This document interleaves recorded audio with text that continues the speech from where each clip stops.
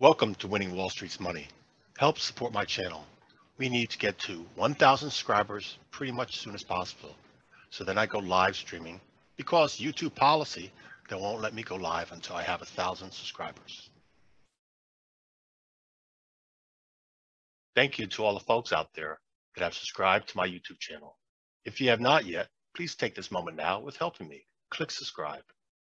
Next, click the bell. And next, click all. This helps you receive a notification when I post my next videos. Plus, click the thumbs up button and every time you watch my videos.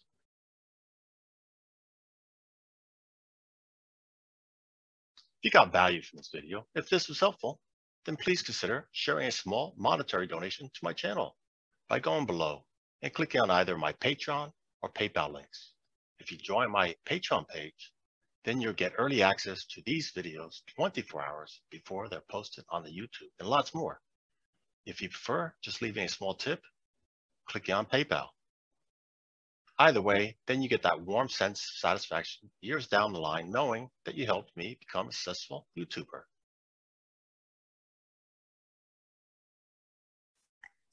Friday, June 10th, 4:46 p.m. New York time. U.S. stock markets are closed. Futures markets open for about another 13 minutes. Look here on the left.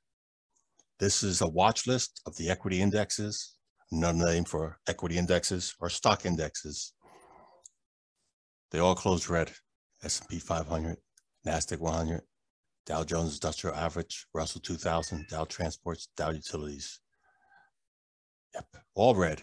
The 11 sectors in the S&P 500, all red. And let's look here at the Dow Jones Index.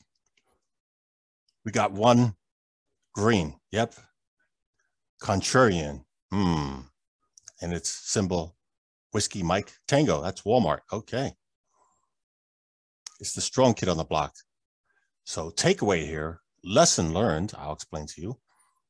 Often when you have hard sell-offs in the market overall, and you have a single stock that's positive green, that might be just news for the day that it released that was positive. What you want to look for is when these indexes all turn green or up strength, this may have the best move up because it closed green on a down day. So you expect it's going to perform even better on an up day. That's some wisdom. That's an insight.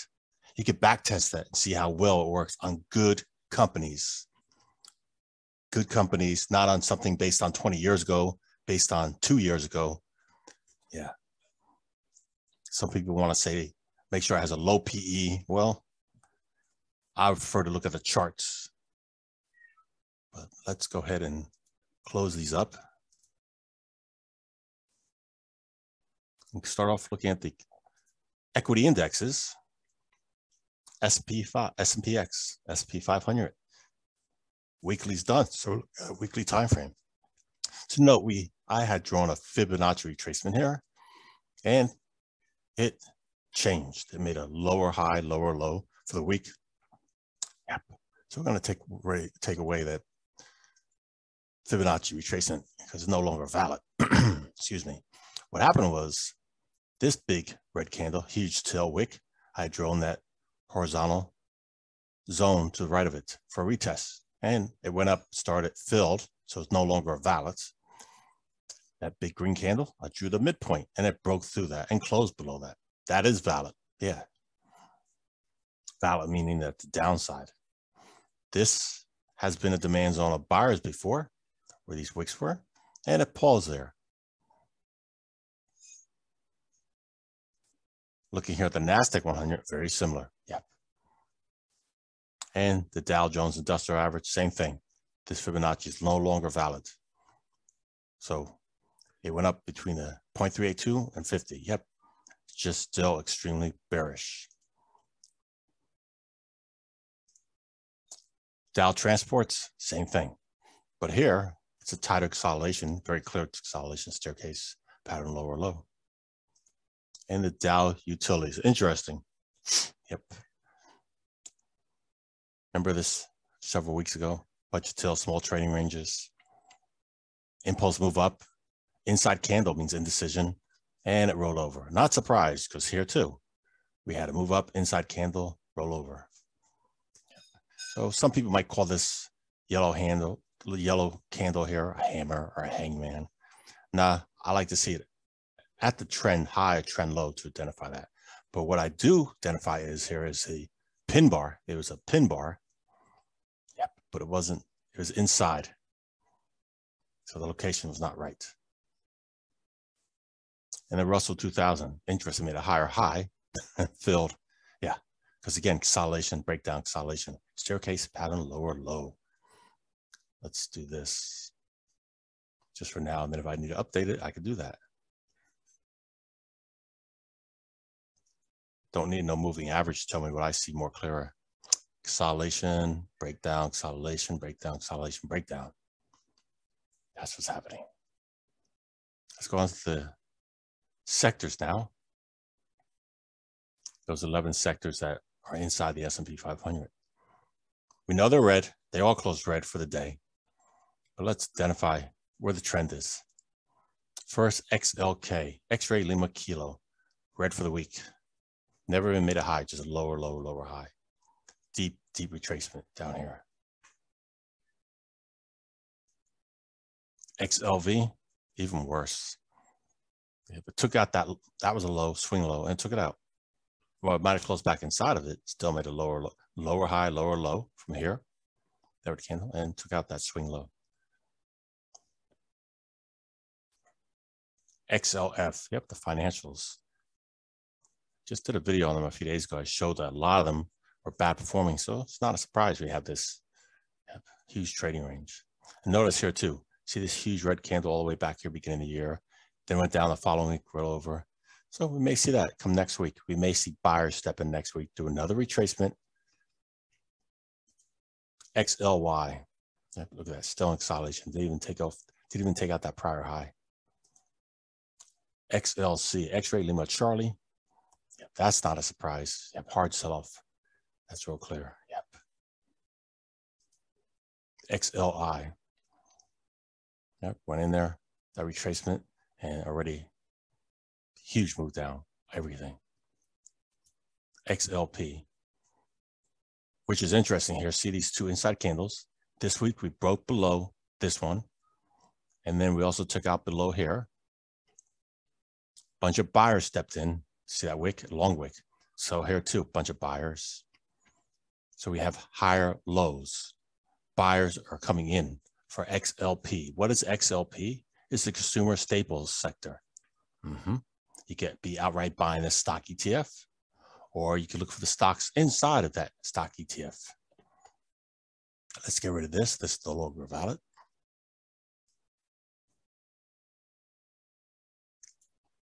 XLE.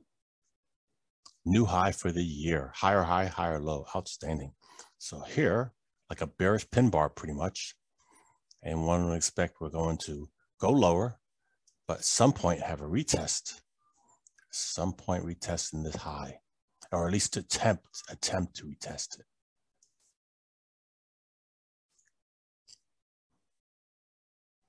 Let's do a fib, run a Fibonacci on here, because it is a trend, and identify some places it may come down to. And what that means, it comes down to those levels too. Significant messages identifies if it does a retest of 0.382 and does not go lower that, but if it goes up, if it does deeper retracement, 0.68, that gives me another message what that means. Very two important key levels, 0.382, 0.618.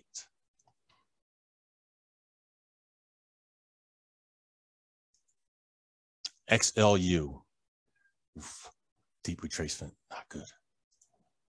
XLRE, real estate, yep. Made a new low for the year.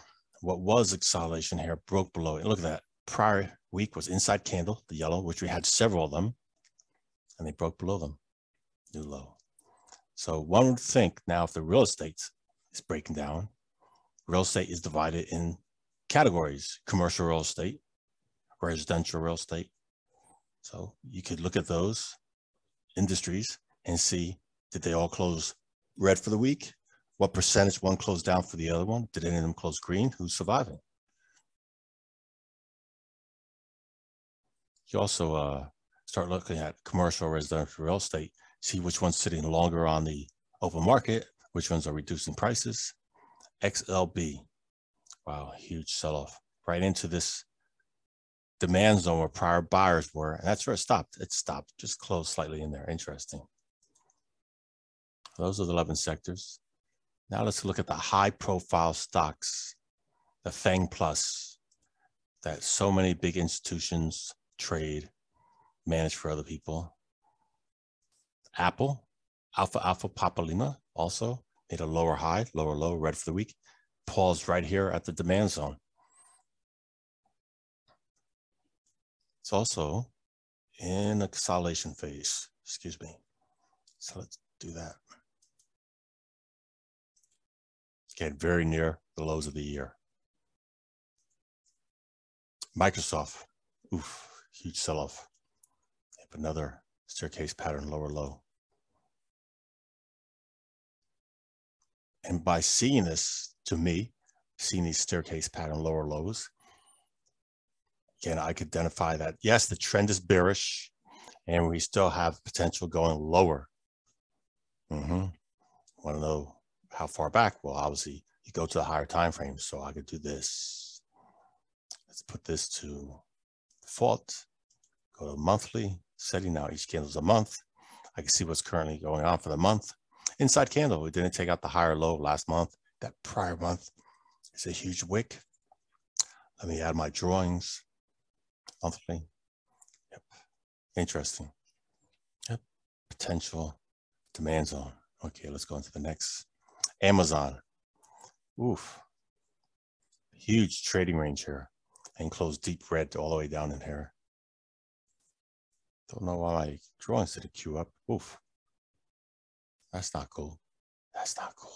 What happened to my drawings? No, don't know. Darn night shift. They might have been touching my chart settings. There was no night shift. It's all me. That's suspicious. Not cool. Oof, not good.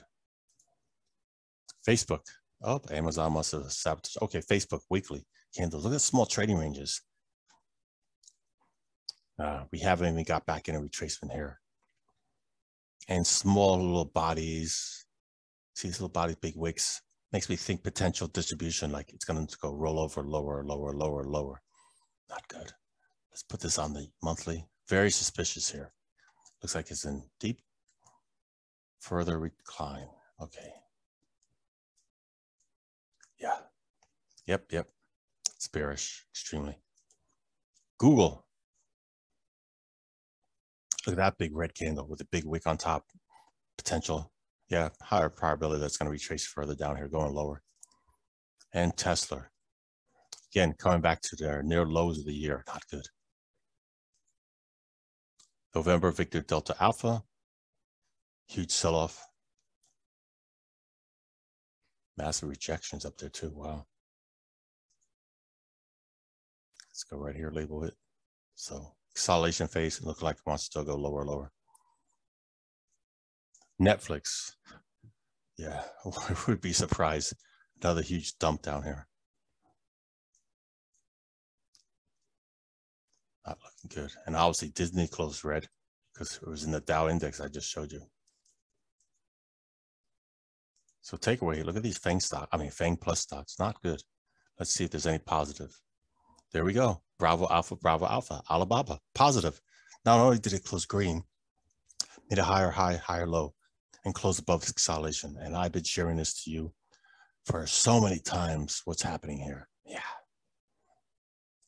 So good job at it. If you've been doing the advanced strategies with bull put spreads below here, you're making money. Good job out of you. You don't have to buy the stock to make money. There's good option strategies. So let's label this huge wick. Now this is interesting here, and here. And let's take it on a deeper level of investigation. Include volume. Okay, fact. That was the top of the trading range. That was the bottom of the trading range. It closed green, but it closed midpoint of its candle. That's bearish. Got it. Yeah, you'd rather have it close higher up above the midpoint. Looking here, we had huge volume, which is good compared to the prior week because it had a bigger trading range, so more volume pushed it up. That's part's positive.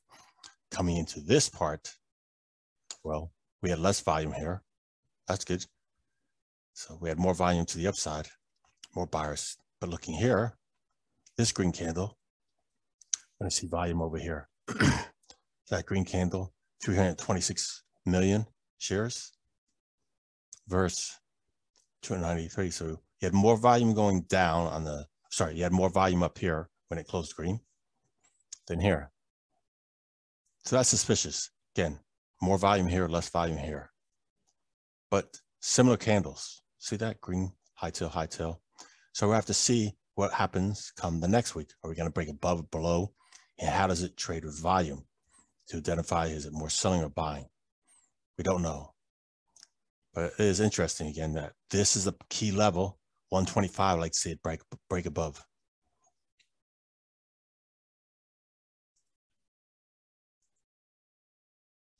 Many thanks for watching.